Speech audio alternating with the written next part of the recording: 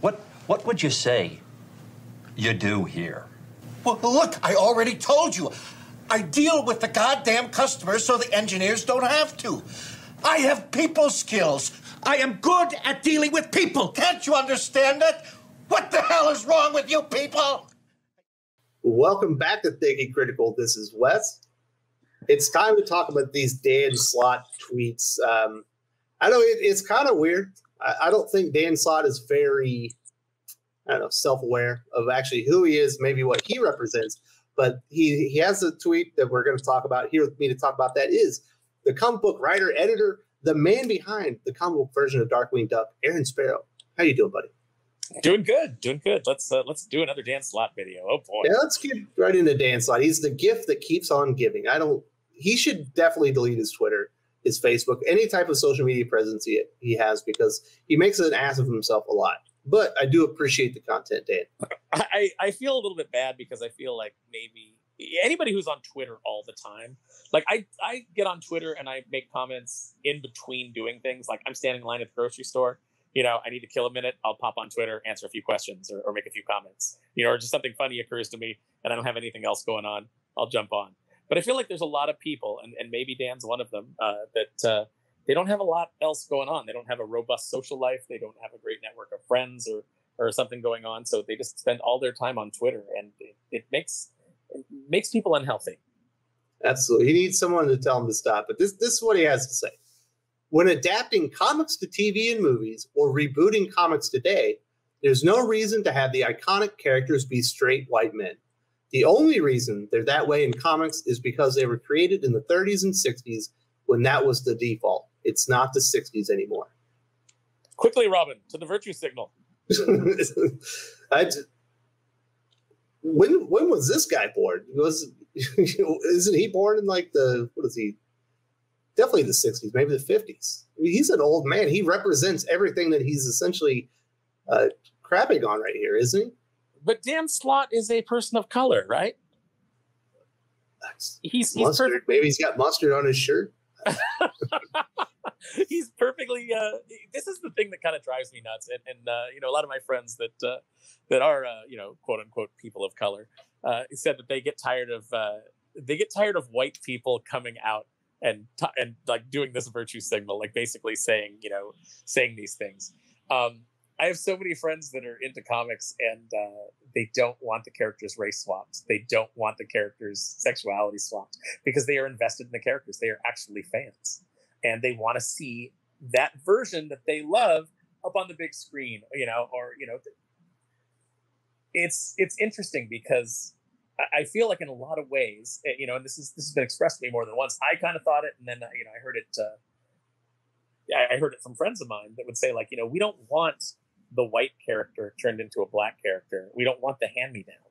We want the great black characters that exist, or the great, whatever race, but we'll just use black as an example because the changing Kal-El into a black actor is on the table right now. They'll say, we don't want that. We want the great black characters elevated, and we'd like to see new ones created. We don't want the hand-me-downs of, well, guess what? Here, we're done with the Flash. Now he can be black. Enjoy, because we're done with him. They don't. I feel like people don't want that. There are people that celebrate it, but I don't know by and large that those are comic book fans. I think that those are just social justice fans, and they see that as a victory. They've taken another key piece of infrastructure away from the cis white males, I guess. But I don't know. Like I'd be interested in seeing the comments. How people feel about this. And if they are, especially if they are, minorities. Do you like it when the characters get swapped? Do you like it when they get turned into another race to so that some writer can get some back pats and feel like living in his mansion that he's really doing something for the downtrodden?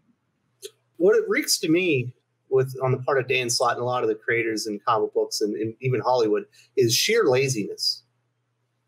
If you want a big, successful, thriving character that's ready to go to the big screen that represents, the Black community, LGBTQ community, disabled community, whatever. All of these characters exist at DC. They exist at Marvel. You just have to go in and put in the work and grow the audience and grow their relevance within the universe and grow their profile. They don't want to have to do all the hard work. They want to take all the shortcuts in the world and take, established characters that have name cachet, do a race swap, do a sexuality swap, something of that nature on them, and put them on the big screen and say, so look, we got a black Superman. There is a black Superman. He already exists. And his name isn't Clark Kent. That character is already out there. And DC he's his Comics, own character. He's his own character. A lot of people pointed out that they would rather have a movie about Icon. And I would rather have a movie about Icon than just see, a retread Superman with a race swap. I would rather see Icon on the big screen. Tell the story of him and Rocket. Let's get into that. Let's have some originality. Let's showcase the wonders of this multiverse that creators have built over decades. I think that would be great. I think an Icon movie would be fantastic. Static Shock. Do that. There's another great character that people love. Marvel did it with Black Panther. They put Black Panther up there. He's a character who's always been beloved by comic fans, and they did him justice on the big screen, and people responded. But people respond less to say, obviously this movie was a disaster for multiple reasons. But the Fantastic Four, people were upset that Michael B. Jordan was cast as Johnny Storm. I was like, well, I'm not really a big fan of that. And my friend was like, well, what would you rather see? And I said, what I would have rather seen? This is going to totally be the opposite of the point that we're making here. I said, I feel like it's done so that they can pat themselves on the back. Well, if you want to do that, then how about this? How about doing just an alternate reality Fantastic Four where the entire cast is black? Give me Chiwetel Ejiofor as Reed Richards. Give me, Michael B. Jordan as Johnny Storm. Give me Ving Rhames as the Thing, and give me Idris Elba as Dr. Doom. Yeah, give me that. Actually have the courage to put your money where your mouth is. But they don't want to do that because, the belief used to be in Hollywood that, black films don't sell. That's why when they did Spawn, his best friend Terry was, cast as a white guy because they were like, well, we have to have a white guy in the cast because otherwise it'll be seen as a black movie and it won't make as much money. So it's the inherent kind of racist attitudes of Hollywood that are kind of baked in and ingrained that had them make those decisions in the past. And I feel like it's the same kind of thinking that's having them make these swaps in the present, is that they're not thinking of characters. They're not thinking of what really matters. They're just thinking of people as surface traits. And hey, we'll appeal to this audience if we just give them this surface trait. We have had the announcement. It appears that even though DC Comics legitimately has two black Supermen, you got President Superman and you do have Icon, which is part of Milestone's universe, which is relaunching. That they're going to, the reboot of Superman, because the Snyderverse is over. This is J.J. Abrams' Superman with Ta-Nehisi Coates as the writer, is going to be Clark Kent, Kal-El from Krypton, but he's going to be black now. Well, there's a 1-2 punch of proven franchise destruction. Absolutely, but Coates and J.J. Abrams. Oh my God! And some people are going to be upset about it. Some people, maybe a lot of people are like, oh, no big deal. But it is going to cause controversy. It's probably going to affect the bottom line for a character as well known as Superman. That's a worldwide icon. That's not just something that comic book fans know or anything. And they've already got a baked-in reason. They can already, once if it doesn't work out, people are racist. And I think that I don't think people like getting baited like this. They don't even want to get into it anymore. No, it's pretty much. I don't know why we're still repeating the cycle of Ghostbusters 2016 that worked out so unsuccessfully. You tell people if you don't like that, this isn't. If you don't like it, it's not for you. And but then if it's not for you, then it's because you're a sexist or you're a misogynist. We'll kind of get back on the Dan Slott topic. We know that recently they relaunched the Fantastic Four underneath Dan Slott. It's not doing terribly, but it's not doing nearly as well as it should be. Fantastic Four should be a premier title. The sales are not terrible. This is the best thing that you can say about it. He also relaunched Tony Stark Iron Man, one of the most beloved comic heroes in the world. Never been an A-lister at Marvel, but should be an important character. That thing has already been canceled and rebooted, and it was terrible. And then when you see a tweet like this saying, you know what, these characters were created in the 30s and 60s. The origins don't matter. The character histories don't matter. We should throw this stuff all out the window when we're recreating them. And then you see that's the doofus that they decided to lead the reboots of both of these franchises how could they have possibly succeeded, Aaron? Give me the ideas from people who have a proven track record of knocking it out of the park. That's what I want to see. I don't really care what Dan's opinion on these things are, because Dan has never delivered anything that has been, wildly successful. I mean, what was the last big book that he had? Was maybe Superior Spider-Man? Well, I mean, Amazing Spider-Man was successful. Even at the end, the sales were still pretty good. Yeah, well, that's Amazing Spider-Man. That book is like Batman. It's always going to hit a certain threshold. You've got people who don't read it, who come in and just buy it because they're it's part of their run. I know all kinds of people like that. They're like, oh, I haven't read it in years, but it's like, I'm keeping my run going because I love Spider-Man. That's the flagship title. So you're going to have a certain amount of that. And nothing against anybody who does like his run on stuff. I think that, I liked Superior Spider-Man. I wasn't one of the people that complained about it.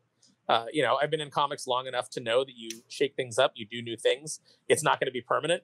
The main hero is going to return. Thor's going to get that hammer again. Spider-Man's going to put that costume back on. Steve Rogers is going to get the shield back from Sam Wilson. These are the things that happen in comics. So I've never really sweated that. And I enjoyed Superior Spider-Man for what it was. But I think that was a character. I think Doc Ock is a character that Dan probably has more in common with than the other characters that he's written. And I think he injected a lot of that into the character. For example, I think Mark Waid's run on Wally West really works because I think that Waid, being such a huge Flash fan over the years, when he was handed that title and he was handed Wally, I think he was operating under the same kind of fear of living up to the legacy of the thing that he loved. And he was able to somehow channel that into Wally, living up to the legacy of Barry. And that's why that book worked. You have to find that thing that connects you. But putting Dan on a book like Iron Man, Tony Stark is a character that Dan has nothing in common with. I don't think he could find any common ground with. And I don't think that, I think that if you're going to write a genius character, you've either got to be an amazing writer that can fake it, or you've got to be kind of a genius yourself, in some respect. You think of Jonathan Hickman writing Mr. Fantastic. It worked because Hickman is a very cerebral kind of intellectual guy. I don't think he's always the most connected to humanity. And I think that sometimes comes through in his writing. Sometimes his characters seem cold, but that works for Reed because, he's living on that level. So, he could kind of channel that into writing a really good Reed Richards. I don't think that giving Dan the Fantastic Four, he's not very scientifically minded from what I can tell. And, I think you said it's not terrible, but it's not as good as it should be. I feel like that is the majority of what Dan produces. It's not terrible, but it's not as good as, it's not as good as it could be. And I think that he's been in it so long that I don't know that he has the interest anymore. When you are more interested in being on Twitter and making your opinions known than you are in finishing your scripts, to the point that there's an entire documentary episode of a show where they have to bring in writers to help you. And it's like, isn't it funny that this guy can't meet his deadlines? That's a problem. And you should work on that. What was the joke? When Marvel reboots a title, there's no reason for them to hire a 60-year-old straight white man anymore. Like, sorry, Dave Slott. Did you put yourself out of the job? You know what, Dan? If you believe in this so strongly, then why don't you step aside and let a younger, hungrier person of color write the book? It's always good in theory and to put it out on Twitter, but once you have to go and do it yourself, it's probably not quite as enticing to Dan. It's just kind of tone deaf virtue signaling. And I don't like to use phrases like that. You don't really hear me say like SJW or virtue signal that often because, I think that those kind of become catchphrases that kind of lose their meaning over time because they get overused. But, it is that thing of, this is my opinion and aren't I a virtuous person for thinking this? But if you really want to put it in practice, it's kind of the same tone deaf statement as when. Are you ready to get up your spot, Dave? Yeah, when Brie Larson got up and talked about, the Captain Marvel movie and how we needed to elevate more actresses of color and things like that. And it was like, well, the first female Captain Marvel was black, right? It was Monica Rambeau. So why don't you convince Marvel to do that story and you step aside if this is really, if you believe so strongly in this. But it's not really about that. It's about the narrow-minded self-interest of, look at what a good person I am. I paid lip service to this. But in practice, I didn't really do anything. It's like the Louis C.K. joke. I was sitting on the plane in first class. A soldier got on. I thought to myself, I should get up and I should give my seat to this soldier. I didn't, but I felt good about myself for thinking it. I considered it.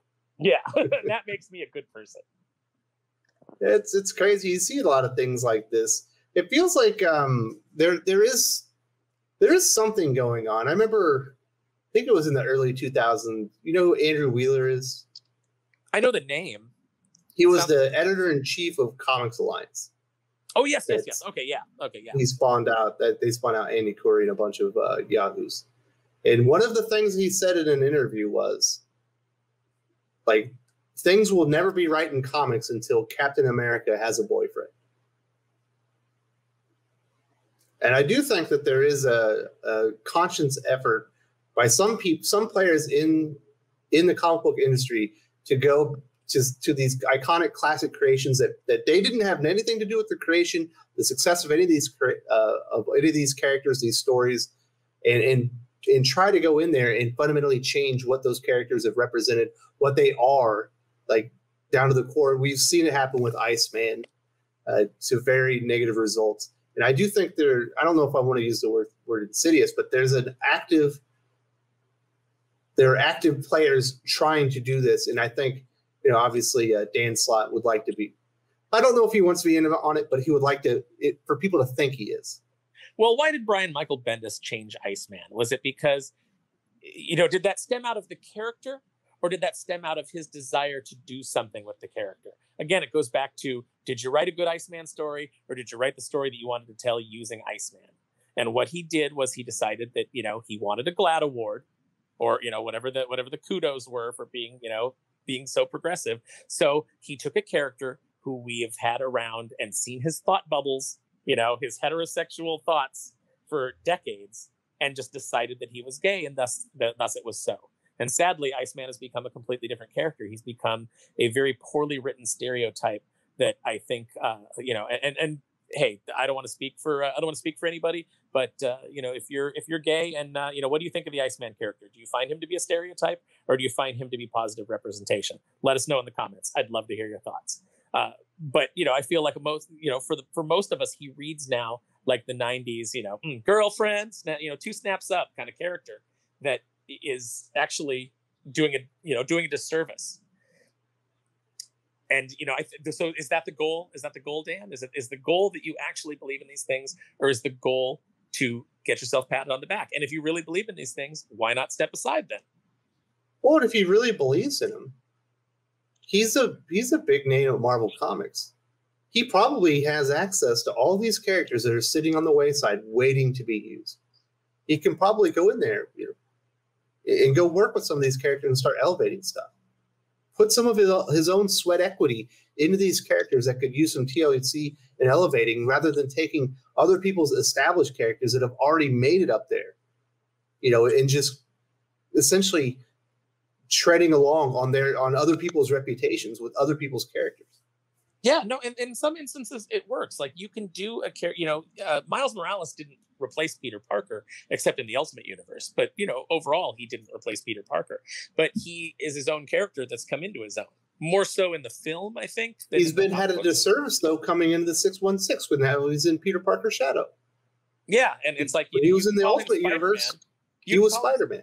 Yeah, you can call him Spider-Man, but he's always Miles Morales Spider-Man. Jane Foster is always Jane Thor. She's not Thor, no matter how much they tried to make that happen.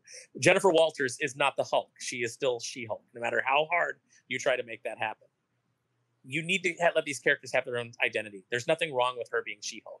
There's nothing wrong with Laura being X-23 and not Wolverine. She was her own character before. Now she just seems like a cheap knockoff. You do the character a disservice. You do the people that you want to represent a disservice. Give people their strong characters and let them have their own identity. They don't need to co-opt the identity of somebody else. It's like, oh, things will never be right in comics until Captain America has a boyfriend. So what does that say about North Star? The first, gay character that Marvel, brought out of the closet. What does that say about Chen, who nobody remembers this character, but she was on Silver Sable in the Wild Pack? First lesbian that I remember in Marvel Comics. And that was in the 90s. So, these things are not, it's not like these things just happened in 2015. They've been in comics all along, but the difference was they were done organically and it felt right. I was watching some movie, and like within the first episode, in the first 5 minutes, a character has to come out and say, "My boyfriend," blah blah blah. Thus, immediately telling you that that character is gay. But then I watched The Umbrella Academy, and I don't remember Klaus being gay or even bisexual in the comic books. But it seems like he's either. But it seems like yeah, I don't remember that happening in the comics at all. But I could be wrong. It's been a while since I read them. But on the show, they introduce Klaus, and you go a few episodes with him, and then they introduce a situation, and then slowly they build a relationship with him and this other soldier that he's in Vietnam with in the foxhole, and you realize that Klaus is gay, maybe bisexual, but definitely in a gay relationship at that point. And it felt natural, it felt organic, and it was easy to just go with the character because the story came out of the writing and not just being forced and thrown in your face. And I think that's a much better way to do it. It's a much more natural way to do it. And if we want to get to this point where these things are, seen as just not a big deal, then you have to treat them that way in the writing.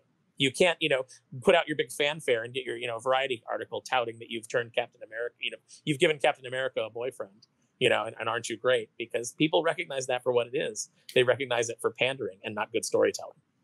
Yeah, Midnighter and Apollo. Yeah, fantastic. How many years did it take before they actually said that they were gay? But you knew that they were, just from the situations and the way that they treated each other. Yeah, and it was treated very naturally, the way that you would see, like maybe you're hanging out with a coworker, and then you realize that the person that he's brought, the friend that he's brought, oh, they're together. It's not stated. It's just you realize it naturally, and I think that works better. That's more true to life, and it feels. It's always better to show than tell, I guess. Yeah, exactly. That's the way that storytelling is supposed to go. So. I am not surprised that Marvel has had all these issues. I'm not surprised that they decided to replace all their classic heroes that were leading the multi-billion-dollar annual franchise with all new versions of the characters, and they fall flat on their faces when you have people like Dan Slott with a tweet like this. I don't think he genuinely believes it. I think he's, like you mentioned, he was virtue signaling. I don't think he's ready to give his spot up. Hey, buddy, if you want to go out there and get the claps, you got to go and put in the hard work and offer up your spot if you really believe all these things. If you think it's okay to go and change other people's creations and after decades of work that people have put in there, I think people should probably, if you want to elevate these characters, they already exist. Stop creating new versions of these characters. Just keep elevating the ones that you have, bring them to the forefront, and people will recognize that they're important. You can put them in movies. You don't need to go and just swap all these characters around, whether it be comics, movies, TV. There's so many creations that deserve a more spotlight than they're getting right now. Yeah, rather than turning some random eternal gay, why don't you put North Star in a movie? That's a well-developed character long before his sexuality was revealed. It was always there. It was always under the surface. When John Byrne started Alpha Flight, he never did. You never saw any thought balloons where North Star was pining over women. You kind of got like there was some undertones of maybe this was a thing, and then eventually they revealed it, and he's a strong character in his own right. But they let him be a character. They didn't just make him a sexuality or make him a race. And I feel like people don't want to. Writers either don't want to do the work or they don't know how to do the work anymore to build up a character and make them important, make them a fully fleshed out, fully realized human being, and then just happen to reveal these other ancillary things about them. You are not your sexuality. You are not your race. You are a mix of so many wonderful things, and so many different thoughts and feelings and the human soul. You're a mix of all of these things. That's what's important. These other things are secondary. And I think that when you're writing a character, you need to remember that.